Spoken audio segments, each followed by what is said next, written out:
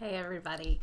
Today we're going to talk about onboarding your team. So you've got a new recruit, now what? So I'll be the first person to admit that this is something new that I've implemented in the past couple of months. I wasn't doing this in my first year of business, and looking back, I probably should have been, but we all learn, right?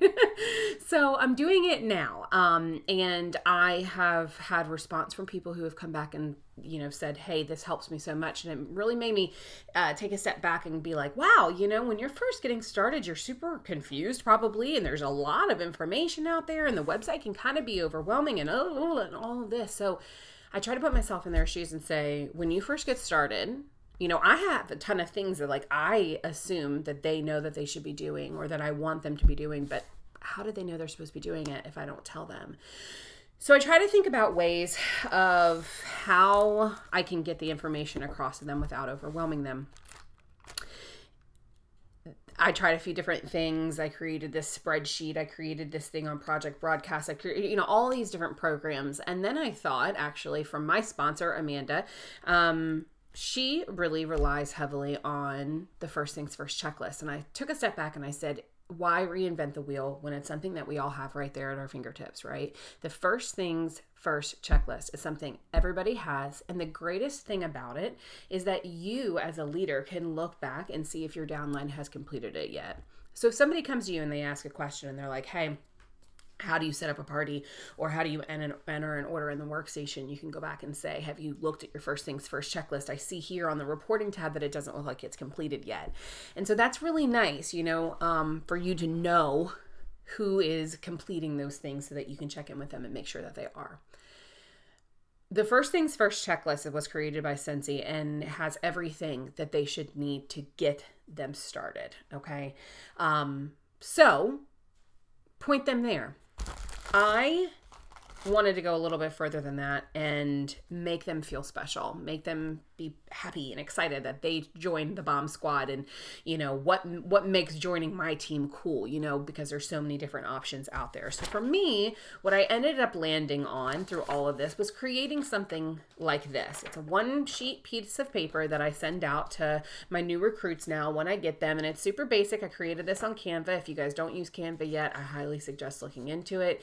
It just says, welcome to the bomb squad, new consultant training. Oh, hey, that's me with my information. So they've got my contact information. And then I did all QR codes, because QR codes are life. The first things first checklist can be found right here. So if they open up their phone and they just scan it, they can find it right there. Right here is a video about how to make your Facebook group. So if they scan that on their phone, it's going to take them to a training video that I've made. But if you don't have a training video made up, you can link it to somebody else's YouTube video. And then down here are the two Facebook pages that I would like them to focus on joining, which is our personal team page, and then our larger group page, which is our Scented Family Tree. Obviously, there's a lot of other Facebook groups out there, but sometimes, again, when you add people to 15 groups when they get started, it can be really overwhelming. And then at the bottom, it says, want more inspiration, follow my faves here. And I've put QR codes to the YouTube page of all of our favorite leaders that you guys have actually probably seen and heard a lot from already in this program. Jennifer Anderson, Rachel Penn, Stacey Barringer, Chloe Cox, all of them, because there's so much great context on their pages that they can go and they can really, immerse themselves into that and learn a lot that will help them get started. So this is the first thing. This is most important. If I didn't send anything else, then this would be it. But again, you notice it's taking them back to the first things first checklist, because that's really one of the things I really want them to focus on.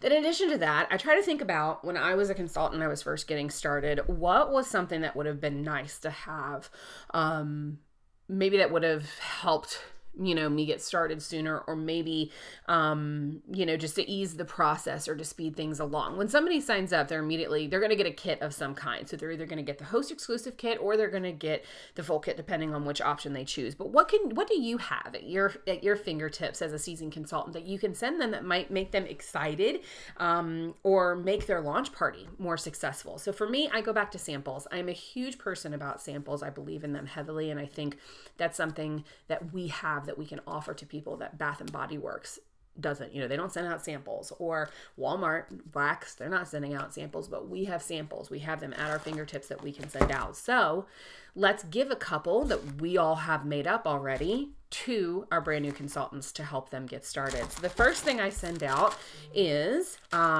stuff in, you know, a little goodie bag from the scent and the warmer of the month. So the first thing you're going to see, and I just put it, these little bags I actually think I got from the Dollar Tree. And it's a wax bar of the scent of the month and then some felt samples. They don't need anything else except for this to make these samples, to make the wax samples. I mean, I guess I do need some baggies, so I could put in some baggies if I want to, you know, maybe do 25 felt samples and then 25 of the little baggies to put them in. Totally personalize it, make it your own. But with this wax bar and a warmer at home, but even if they don't have a warmer, they could do a, you know, the thing over the stove. You know, there's some other options on how they can get it done. I personally use a chocolate melter, but you get what I'm saying. They don't need to go out and buy a bunch of other stuff to get samples made, and that's important. We want them in the habit of doing that right off the bat. So I send them this, and then I'll also put in a sheet of the scent of the month scented stickers, because this is another great option for them to use in the meantime. And then I'm going to include a scent of the month flyer just so they know what the scent of the month is.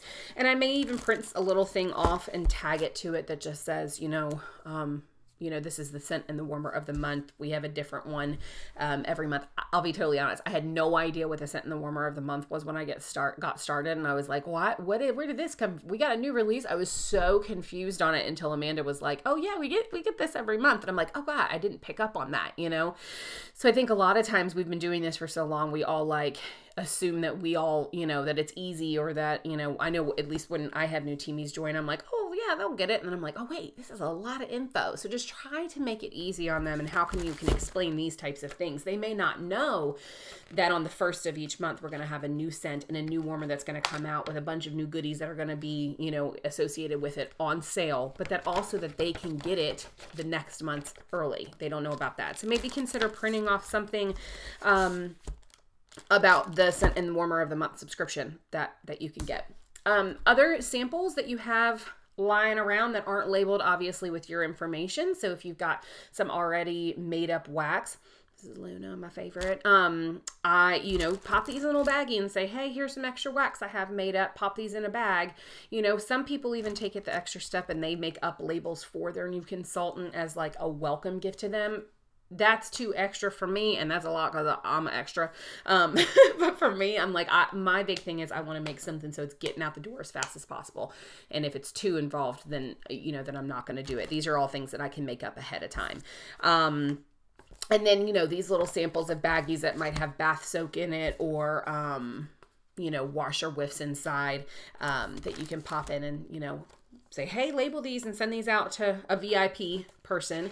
And then I'm going to put a join brochure in there because it just, you know, has all the information about joining. They've already joined at this point, so they should know this, but it's good because it's got the compensation plan just right there spelled out for them.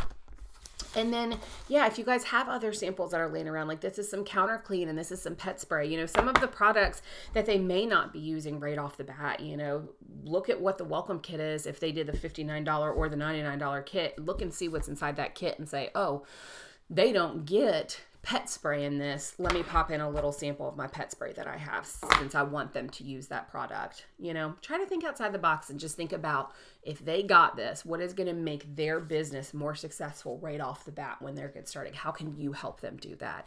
And then I have more old testers than anybody should ever have in one location. And I've only been doing this for 2 years, so I can't imagine how that adds up over time. You know, but a lot of them we keep season after season. So pineapple, coconut, vanilla, we've got that in a handful of products now in Zen. Go-Go Mango, I've got 15 of those laying around, it seems like. So I put a few extra testers in a little box with just a little welcome paper, okay? I stack everything up inside of this box. This box I got from Amazon. It's just a perfect, cute little sized box. It fits everything inside of it. I will show you. I'm gonna load it up just like this. There you go. Throw some confetti on top. Fold that bad boy up. Pop it in there. put it in a poly mailer and mail it out. It's not a requirement that you use boxes. You can use bags if you want to send out a goodie bag. It's also not a requirement that you send out a goodie bag. A lot of people, just like I said, use the first things first checklist, or they make something else, or they're sending them something, or whatever it is. The point of this video is to say you have to be onboarding them in some way. You can't just say, hey, welcome to my team, good luck. You at this point are a leader, and you have a responsibility to provide stewardship to them. Once you become a director, it's actually a requirement that you do. And let's be honest, guys, you guys put in all that hard work to recruit them and to, welcome, or to have them come. Now you want to make sure that you're welcoming them on their journey. Remember, this is their business. This isn't just a club or a sisterhood or a brotherhood or whatever you want to call it.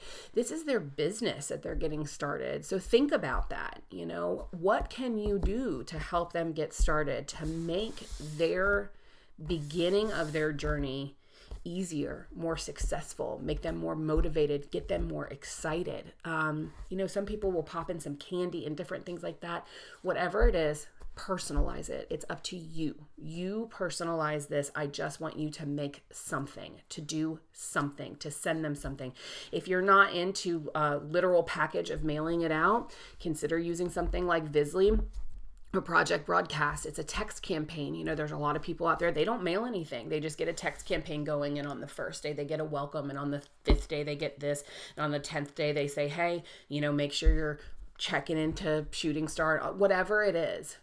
We want you to do something. So that's your homework for tonight, okay? We want you to develop a system of some kind. Again, another system. We want you to develop a system of some kind for onboarding. It's completely up to you, but you have to develop a system of some kind. What are you going to do when you get new recruits to get them started? Lay it out in a complete plan. Make a system out of it, one that you're going to actually stick to, and then pop it in the comments below, and then that'll be your homework for tonight. It is due by Sunday at the end of this week. This is your last week, guys, so this will be the last time I believe that you guys are hearing from me. We're so proud of you, and we're so excited about all of the things that you guys have done, and really, especially for those of you who have stuck with this program, because we know it's been a lot of work, but we're also seeing how much it's paying off. So we're proud of you. Okay, I'll talk to you guys later. Bye.